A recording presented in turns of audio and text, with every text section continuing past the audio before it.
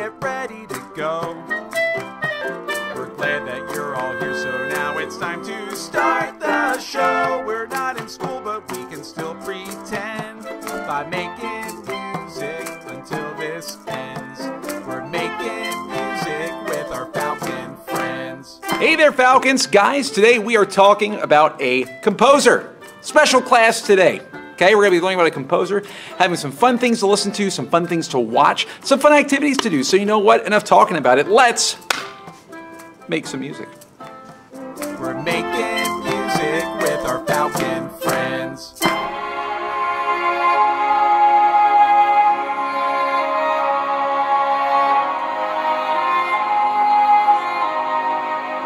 Oh, geez. Sorry, second grade. I was really getting into this. So, you know, we listened to this a couple weeks ago. This is a piece of music called the New World Symphony by a composer, Anthony Dvorak. Now, we've talked about the symphony just very briefly a couple weeks ago, the New World Symphony, but I'll talk a little bit today about the composer, Anthony Dvorak. Dvorak, well, you know, I could tell you a little bit about him, but I actually have a really fun video I found that has some really good information about Dvorak. So, I'm going to turn it over to that video right now. Let's take a listen. We're making music with our Falcon friends.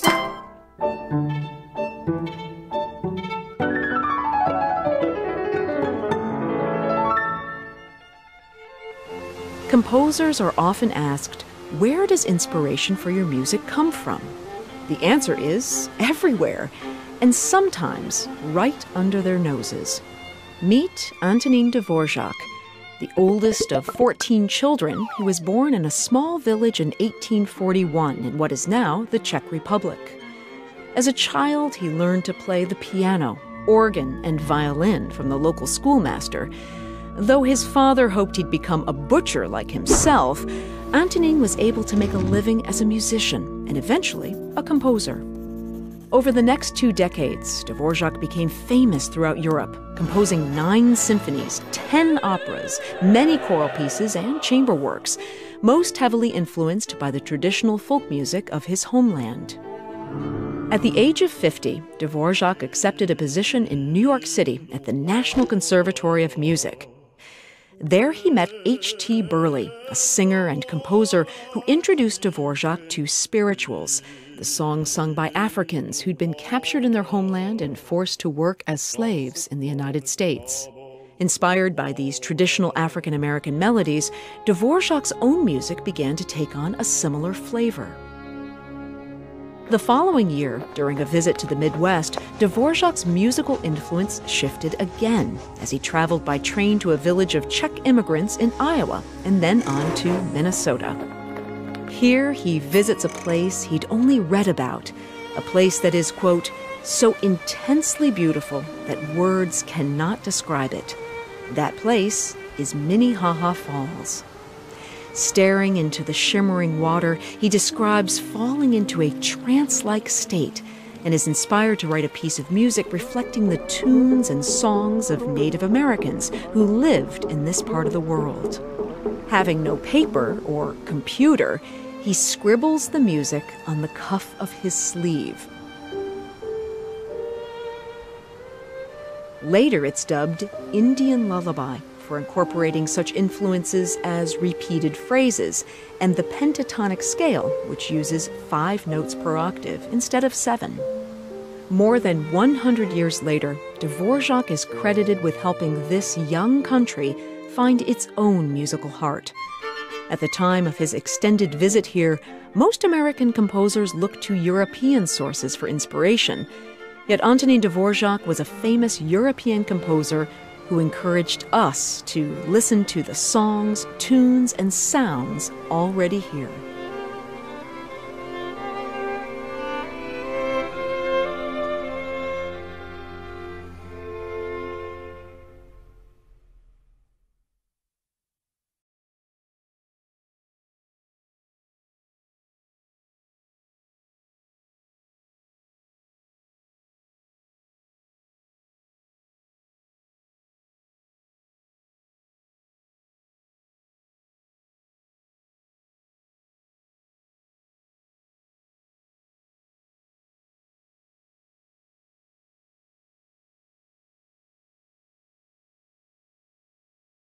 We're making music with our Falcon friends. Wow, some very interesting information there about Dvorak. Now, we talked about the New World Symphony. I want to put that video up for you. I'm going to put it up right now. This is his 9th symphony, his New World Symphony. I want to put it on for you. I want you to listen to it.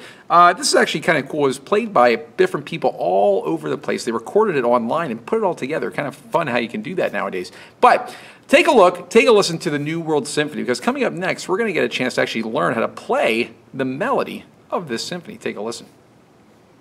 We're making music with our Falcon friends.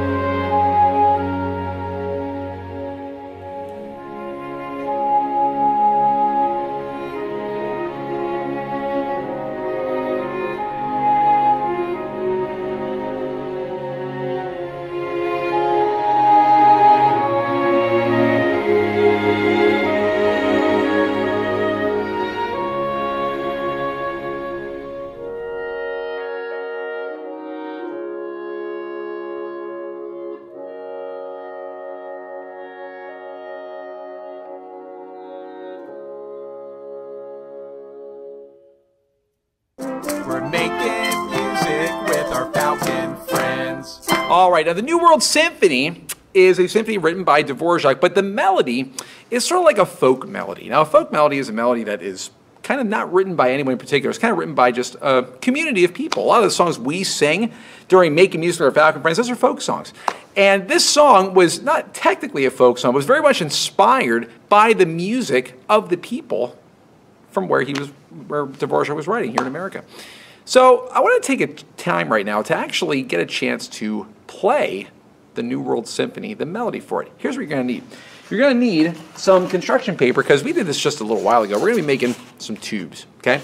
We're going to be making some tubes. You're going to need to make tubes. I have all the descriptions down here below, but all you need is construction paper, you need some tape, you need a glue stick, and really that's about it. You can get by with just those things making these. You're going to make one tube for dough, and it's going to be 9 7/8 inches long, okay? That's your biggest one, because it's our lowest one. Remember, the bigger the tube, the lower the sound. That's dough.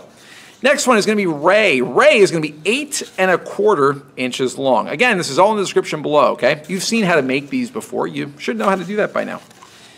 Next one is me. Me is 7 3/4 inches long, so I'm going to cut those out. So is 5 1/2 inches long, okay? These are the 4 that you need, do, re, mi, and so, to play the New World Symphony melody. Bum, ba, bum, bum, bum, bum, bum, bum, bum, bum, bum, bum, bum, bum, bum, bum, bum. Bum, bum, bum, bum, bum. We can play that with just these 4, okay? Coming up next, I'm going to show you how to play those. But first of all, make sure you have these made. Take a little bit of time, make those instruments, and coming up next, I'm going to show you how you can play it on them.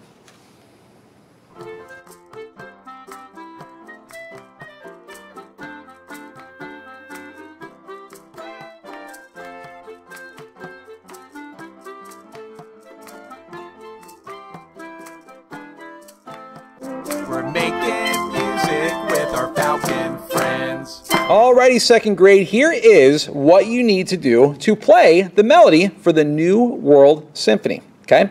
The 4 that you need are do, re, mi, and so, okay? If you have these 4, you can play the melody. I'm going to play it for you. Down in the description below are the notes that you need, are the solfege names that you need. See if you can figure out how to play it and watch along. Here we go. Mi, so, so, mi, re, do, re, mi, so, mi, re, mi, so, mi, re, do, re, mi, re, do, do. Okay, watch it again. It's a little bit tricky, okay? I'll take it a little bit slower this time. Here we go, watch. Mi, so, mi, re, do, re, mi, so, mi, re, mi, so, mi, re, do, re, mi, re, do, do. So if you have your little boomsticks, your boomwhackers made, see if you can play in that order. It's tricky, you're going to have to practice it, okay? But it'll sound very, very nice if you can play it. So good luck and have some fun.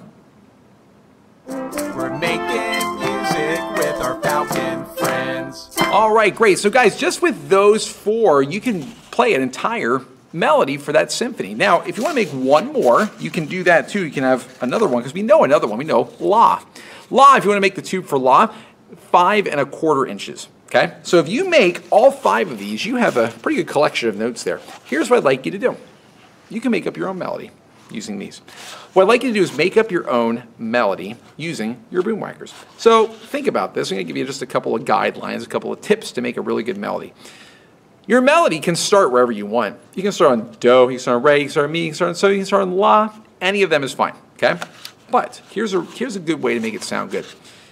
At the end, the last one you should play should probably be do. If you end it on do, it's going to sound like a pretty good ending, okay? So what I'd like you to do is come up with a little melody, a little folk melody of your own, using these 4 or 5 if you want to make that extra one too, and then record yourself doing it and send it to me on a flip grid. I have a link down there below.